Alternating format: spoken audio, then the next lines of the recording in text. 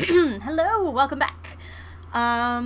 So in the last lesson, you learned a bit about how astronomers got from the Earth-centered or geocentric model of the universe to a sun-centered or heliocentric model of the universe.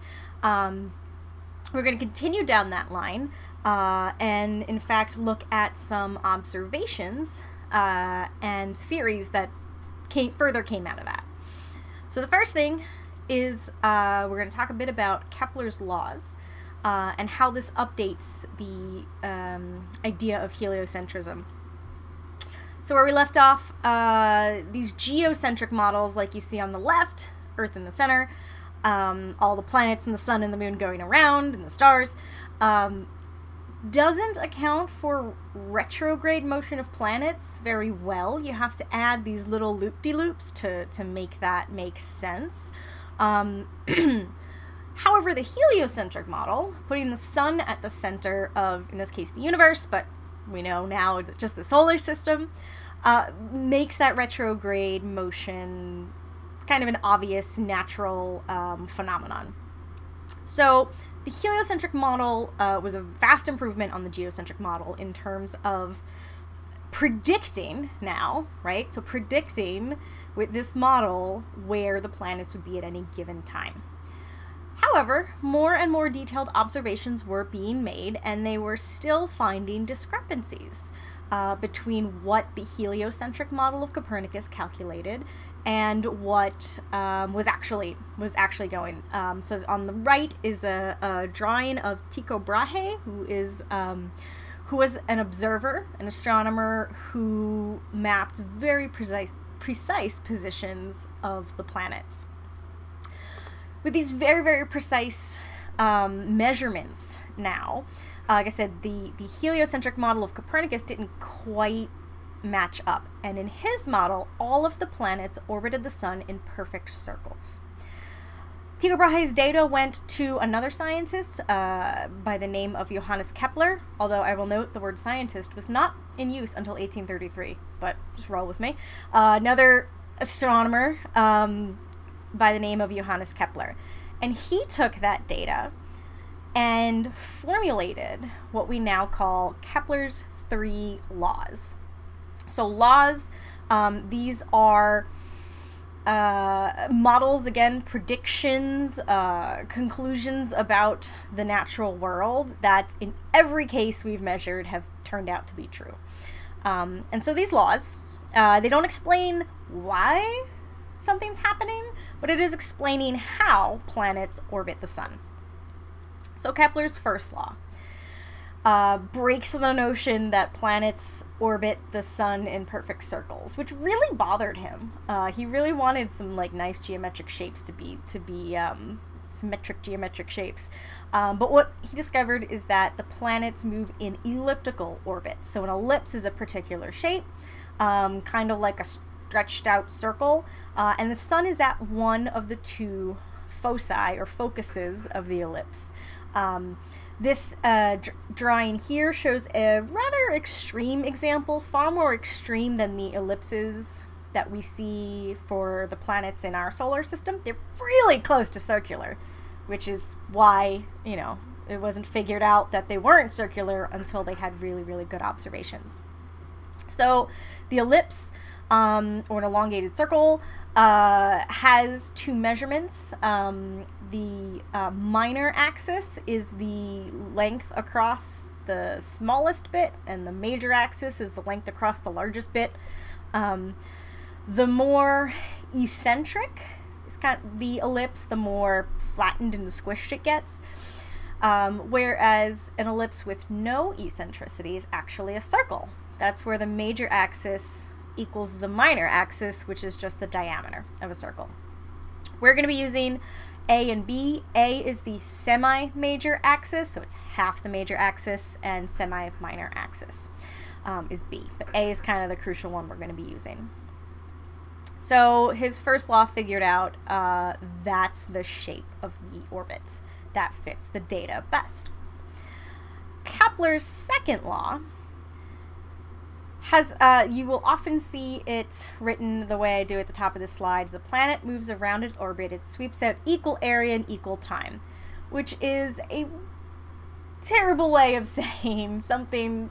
You can express it much more simply saying that a planet travels faster when it's closer to the sun than it does when it's further from the sun. And there's a specific relationship that gives you these geometries. So each of these paths that are highlighted, if you draw a sort of triangular-ish shape between the sun and that path, those areas are equal, and the path of that curve, the piece of that curve, the time it takes to get across there is equal as well. So if you're on the left side, it takes you the same amount of time to go that little bit as it does for the big one on the right side, so therefore it must be going faster on the right side. It's definitely easier to think of it as faster when you're closer, slower when you're further away. Kepler's third law took a lot more time for him to derive and discover. But what he discovered was a relationship that worked for all the planets. So the first law, the second law, back up a sec, second law talks about the speeds of a single planet in its elliptical orbit. The third law talks about the speeds of the different planets with respect to each other. Basically, the bigger the orbit, the longer it takes to go around, and it's a specific relationship. So P is the period. That's how long it takes a planet to go around the sun. For us, that's 365.25 days-ish. If you square that number, you get, in years specifically, using the unit years, you square that number, you're going to get the A cubed, where A is the semi-major axis, also known as the average distance from the sun, in units of astronomical units, or AU. The AU is defined as the average distance between the Earth and the sun. So the Earth, with 1 year, you plug a 1 in there, 1 squared, AU, 1 cubed is 1, you get 1 equals 1, and that's great. So it's very specific to these units. But what you find is that planets that have smaller orbits have shorter periods. Planets that have bigger orbits have longer periods. And at first it's kind of like, well, duh, the path is longer. So here's just kind of an example here showing these different planets with different elliptical orbits around some star, the red star, the red dot there. And so there's that same relationship works for all of these planets. If you measure the semi-major axis and if you measure their period, you're going to get that same relationship. What that tells you, that specific relationship, what that tells you is that planets are actually moving faster the closer they are to the sun. So it's not just that the path is shorter and that's why the period is shorter. The velocity, the speed, is actually faster. So on this graph, on the x-axis, you have the size of the orbit. And as the orbit gets bigger, you have the y-axis, the speed is dropping. So there's a very specific relationship between the speed and the orbit. So for example, at 1 AU, where the Earth is, the orbital speed's about 33 kilometers per second. So the planet you are sitting on right now is moving 33 kilometers, which is some number of miles I don't want to calculate in my head. 20-ish, I don't know. 33 kilometers every second. We don't feel that, obviously, but that's what's going on. Okay, so the highlights from this section are that when you observe the motion of, when the motions of the planets and the positions of the planets were observed very carefully, it led to an adjustment of the model of the solar system that Copernicus had proposed. Sun in the middle, planets in circular orbits. Kepler used that data to determine that the planets orbit in ellipses, and that they move faster when they're closer to the sun than when they're further away in their own orbit, and that there's a specific relationship between the period and the average distance between planet and sun, that tells you that planets that are further away also move more slowly than planets that are closer in.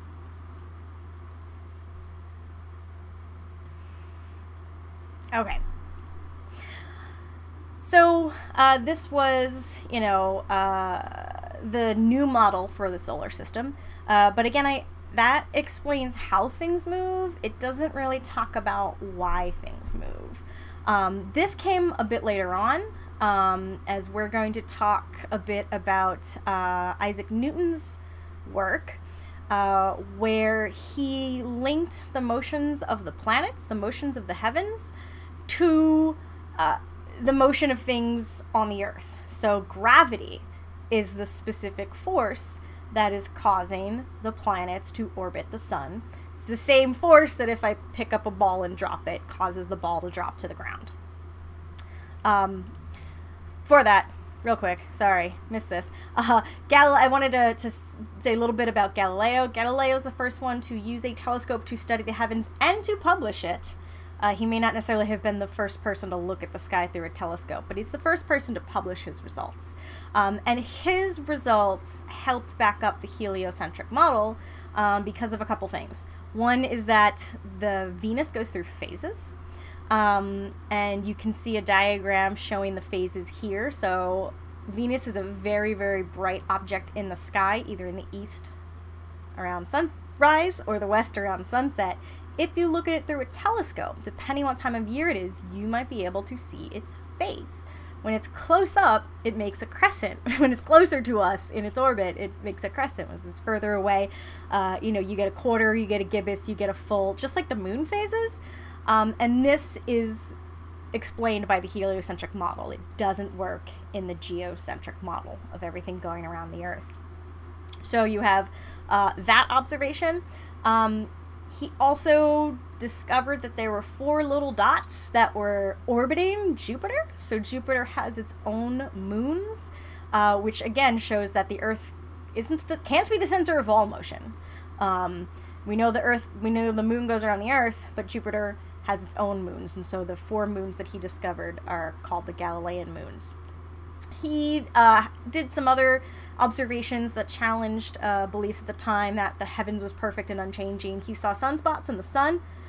He also used a telescope to look at the sun, which you should never, ever, ever, ever, ever do. Please don't do that. But also noticed that the moon had craters and mountains and had a landscape, not unlike some deserts on Earth, although it's not really like anything on Earth, because it's dry. Even drier than deserts. And dusty. I distracted myself. Okay, so the moon is not perfect. It is a world like the Earth. So you've got these connections now between Earth and the heavens. And Newton develops laws of motion, or physics, basically, the basics of motion in physics, by looking at the motion of these planets, but also looking at how things fall on Earth. And he comes up with a description for motion and 3 laws of his own. Sorry, there's laws everywhere. First law is that an object moves at a constant speed or velocity unless a net force acts to change its speed or direction. So velocity is speed and direction information in one quantity. And net force means there's more force pushing it from some direction. It's not all equal from all directions. This may seem obvious. It was not obvious, considering that if I push a book across a table, and don't give it a huge push, it'll slow down and stop. So the first inclination that people would think is, oh, everything tends to move to rest. Everything tends to slow down and go to rest. But that's because there was a force known as friction acting on that was slowing it down. If I did that on a frictionless surface, say it was the perfectly smooth air hockey table in the whole universe with no friction whatsoever, it would keep moving forever. If you've ever played air hockey, you can really get the puck bouncing back and forth a ton of times. because there's so little friction and air resistance. Not zero, but a little bit. So Newton said you had to have an external force, and for most of the things in our everyday life, friction is that force. The second law of motion talks about this force and says that it's equal to the mass of an object times its acceleration.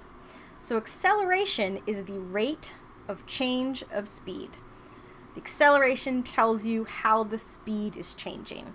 So think of an on-ramp onto a highway. If you're driving, your speed is going up, right? So you're accelerating as you get onto the highway to match highway speeds. If you're coming down, you're decelerating, or sometimes we call that negative acceleration.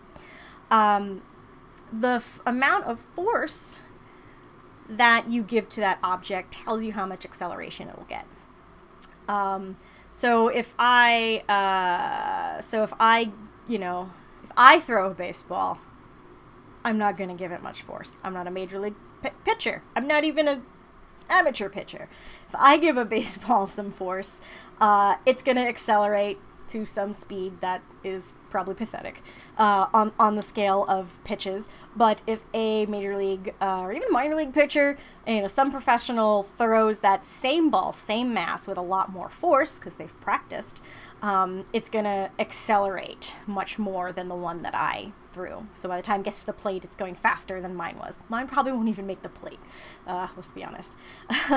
But if you gave that same pitcher a bowling ball and he was able to give it the same amount of force, it wouldn't accelerate as much. So all of these three things are related in Newton's second law.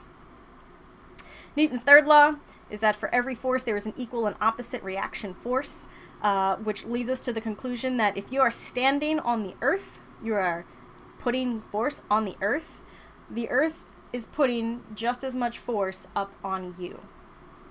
Because you're in a stable configuration. You're not flying up, you're not drilling down through the earth. The forces are equal in amount and opposite in their direction. Specifically related to the motion of the planets, Newton derived the law of gravity.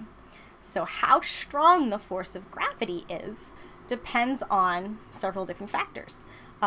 First of all, you see Newton's third law here by the fact that the force that object 1 is pulling on 2 is the same as the force of object 2 pulling on 1. Same amount of force on each other. And that depends on the mass, how much matter, how much mass there is in each object, and the distance between them, particularly the distance. It's over the distance squared. So say if you double the distance, the force is 4 times weaker. If you triple the distance, the force is 3 squared, 9 times weaker. So that tells you that every bit of matter attracts every other bit of matter. Every tiny bit of matter in the universe attracts every other tiny bit of matter in the universe. But gravity's not super strong as far as forces go. It's directly proportional to those masses, and it's inversely proportional to the distance squared. So, let me see if I want to, okay. One way to think about this, so these masses on the screen look about the same. We're talking about a star, which is really, really huge, and a planet, which in relation to that is really, really, really tiny. And I'm telling you that the force that the sun, say, exerts on the earth is the same that the earth exerts on the sun. Well, that seems weird. But it's not that weird when you look back at Newton's second law. That gravitational force is still subject to this relationship of the mass times the acceleration. So both objects have the same force on each other, but the one that has a little bit of mass is going to be really wildly accelerated. That's us, the planet. The one that has a whole lot of mass is going to have a teeny, tiny acceleration. A more realistic example of this, and my favorite one, is if you are driving and a bug smashes into your windshield. the windshield puts the same amount of force on the bug that the bug puts on the windshield. Seems strange. But even though the forces are the same, the effect on each object is different. Because the car has a huge mass, its acceleration, its change of speed from hitting that bug is super tiny. For the bug, its change of speed from hitting that car is really large. It goes, and that's what makes it go splat, basically. So we have Newton's law, the mass matters and the distance matters, and that takes us back to Kepler's third law, actually second and third law, where planets were moving slower the further away they were from the sun, which now makes quite a bit of sense, because the further away you are, the larger that distance are, so the slower, the less the gravitational force, therefore the slower it's going to be moving, to keep from, hurtling into the sun. So, highlights from that are that the force of gravity between two objects is opposite but equal. The force depends on the mass of the objects and the distance between them, and the motion of objects in the solar system and the universe and the Earth and everything else is defined by these gravitational forces. And these gravitational forces tell us why planets orbit the way they orbit in the way that Kepler discovered. Now this section covers a few more topics that I don't get too much into in class. Acceleration and escape velocity at this point. Acceleration, like I said, was the rate of change of speed. So it's how quickly that needle is going around, basically, right? So it's how your speed is changing from moment to moment. So that's your acceleration. It's very easy to get confused between acceleration and speed.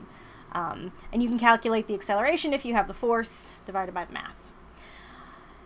Gravity, being a force, can cause acceleration. So when you drop an object from some height, that object is going to accelerate. I mean, it's going to go faster and faster and faster until it hits the ground. Now, here on Earth, we have this lovely thing called air resistance, which will keep it from, going faster forever. But if you're in a place with no air, such as, hey, the surface of the moon, what you find is that all objects, no matter what their mass, will fall with the same acceleration. So they showed this on one of the Apollo missions when an astronaut dropped a hammer and a feather on the surface of the moon from the same height, and they hit the ground at the same time. That's not what we see on Earth, because air resistance affects the feather more than it affects the hammer, but they went ahead and did that and showed that, oh, that's actually what happens. Now, if you give something a little bit of force or motion parallel to the surface, right, you're going to get this kind of arc. So you see in the second half of that arc there. The more force you give it, the further it's going to go. And you can take that concept all the way to, so, if you throw, say instead of throwing, you have a little cannonball going boop. With a little bit of force, it goes to point A. With more force, it goes to point B. Eventually, you can give it enough force such that it actually orbits the Earth. It's moving so quickly at that would be at a circular velocity. It's moving so quickly that the Earth is falling away before it can reach the ground. So you can put things into orbit that way, and then to escape it completely, you have to hit a certain escape velocity. Escape velocity depends on the mass and the radius of the object you're sitting on, right? So the size and the mass of the Earth determines what the escape velocity is for rockets that want to, say, leave the Earth. So again, highlighting that the same laws of physics that determine the motions of stars, planets, and galaxies determine the paths of falling objects on Earth and the motions of rockets, which take us to space. That's it for this section, and I will see you again soon.